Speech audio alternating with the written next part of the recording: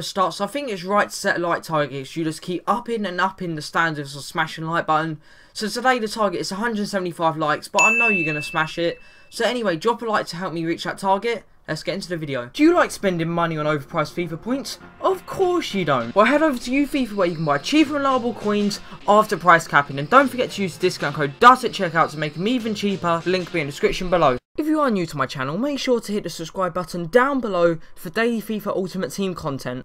What is going on, lads? I am XTO, and today we got something pretty different. I had a video planned, but no, I got interrupted with a message on Skype, and it was a really good idea, so I'm going to tell you the whole entire story. I got interrupted by watching a series. What series, you ask? Is it Suits? Breaking Bad? No, it was Fake Taxi. That got weird very quickly. But anyway, he sent me a message while I was watching my favourite TV series, which makes me seem like a creep. But anyway, he sent me a message, and we were talking about the FIFA 16 menu he made me. I congratulated him, and he was like, but on this page, on the play page, you used a different one to the two I gave you. And I was like, did I? So I went through and looked through my pictures, and as you can see on the screen now, yeah, I used a different one. As you can see, bottom left, it did have which play with legends and had newer legends on it. But now, there's Generations on it, and that was the one I didn't use. And fair play to him, Generations is a pretty good idea. And he was like, yeah, you didn't use it in the end, why not? And I was just like, I don't actually know, but Generations could be a really good idea if EA implemented it properly. And he's like, yeah, I agree, that's why I've done a whole load of graphics to show you what EA should do. And I was like, really? Yeah, he did. So instead of the play with legends option, we now have the Generations option, and like I said, he's done the graphics for it, so if you click on it, this is what you're going to see on screen now. So yeah, me and Brycey have our ideas we combined together for this actual Generations option and new game mode and Ultimate Team. And here, by the way, his link will be in the description, so check him out. And also, we want to hear your opinions, so like, leave comments. If they bring Generations into it, what should they do? Make sure to watch the whole video first so you don't comment something I've already said. Right, before I tell you all of my ideas, I'm just going to run through the team because this team, it looks pretty awesome. Let's go through it. Pepe Reina in goal, 90 rated. I know, that sounds pretty weird, but he was pretty good for Liverpool.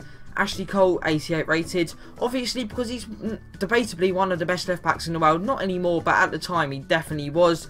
The two centre backs, they both had over 80 pace. Kolo Toure and Joseph Yobo had 84 pace. Glenn Johnson, I don't even know why he's in the team. Hopefully he wasn't the best right back in the Premier League that time, or the Premier League would be in trouble.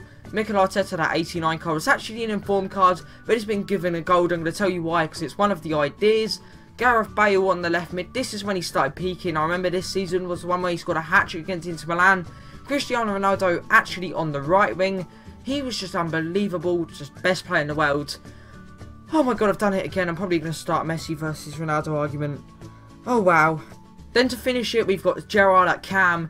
This is like the last couple of years when he played an attacking role before he finally got moved back. Then you've got Rooney and Torres when Rooney used to be a striker on FIFA. And Torres when they used to be really, really good. Rooney's still a decent player, but nowhere near what he used to be.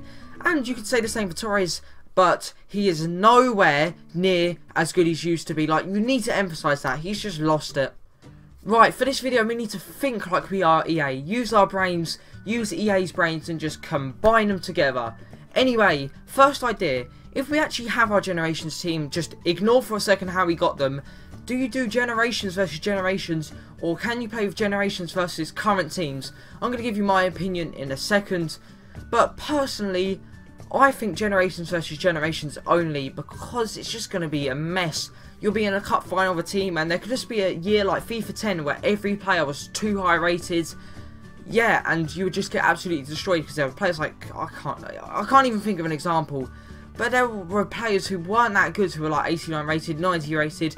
Main example, that Frey keeper was 89 rated and he was shocking. But if they actually do that and let you do Generations versus the current FIFA, would it work? We need to think. Personally, I don't think it would work, but it'd be a pretty cool feature to have. The second thing we need to bring up is, how are we going to obtain these players? Firstly, I think if you played FIFA Ultimate Teams before, they're in your club already, and if you go on the web app, you can actually look at your Generations and just have a little flashback and just remember the good old days when FIFA was good, and look at your past teams like your FIFA 11, 12, 13, etc. teams. If you have them in your club from like past FIFAs, yeah, you have them, and yeah, you can play with them. But if you don't have them, what is the way we should do it. But first, let's ignore that way. If you have the players already, bam, you can whack them in the team. But personally, I think you can only have a team of that FIFA year. So if you want to do generations, you can only have a FIFA 11 x 11. You can't have a FIFA 11 team but with 2 FIFA 12 strikers. I think just keep it one FIFA. Right, there is one problem with this though. If you never play past FIFAs because you didn't have the console, or you generally just weren't into FIFA, then you wouldn't have these players in your generations club. So the idea I just said you can't play. So I'm thinking there should be challenges or ways to actually obtain these past players. I'm thinking maybe retro tournaments, like you play a tournament with your main club, and if you win you can get a pack or maybe a starting 11 of a generations, like it's a generations pack. So maybe they give you a FIFA 12 starting 11 if you win the actual tournament. Yeah, something like that. But I think if they actually add it into FIFA, just first of all, they should give everyone just a normal gold X starting 11 for every FIFA. So when you select your squads, you'd automatically have a FIFA 11 one of just random gold 75 rated players, FIFA 12 1, 13, etc. Right, I didn't go into too much detail because I really want you to get involved and interactive, because it could potentially be a second part of the video of your ideas. So anyway, let me know in the comment section below your ideas and just thoughts of what they should do with it, or how they're thinking and what they need to do, because if one of the points I said just doesn't suit EA, let me know.